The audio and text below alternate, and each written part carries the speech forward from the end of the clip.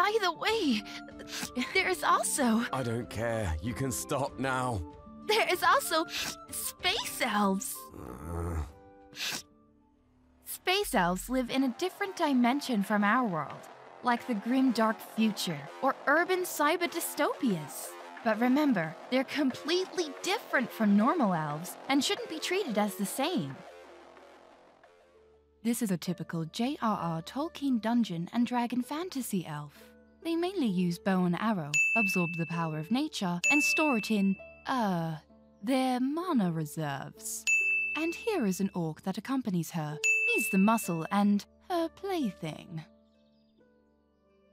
And here is the Warhammer 40k sci-fi elf, where they apply high-tech nonsense to their bow and arrow. Their psychic power is just like our magic, but it's mostly limited to telekinesis. Besides that, their clothing is somewhat like most elves. I guess even in the future, our ultimate goals still haven't changed. I almost forgot. Sometimes they will have a cyborc along with them to act as heavy artillery, a meat shield, and, you guessed it, a plaything.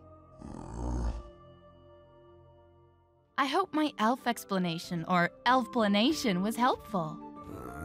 Deciding on the types of elves you want is always the hardest part of adventure planning. Ideally, your harem party should be composed of at least 90% female elves. So, besides me, we should recruit 8 other elves, just to be safe.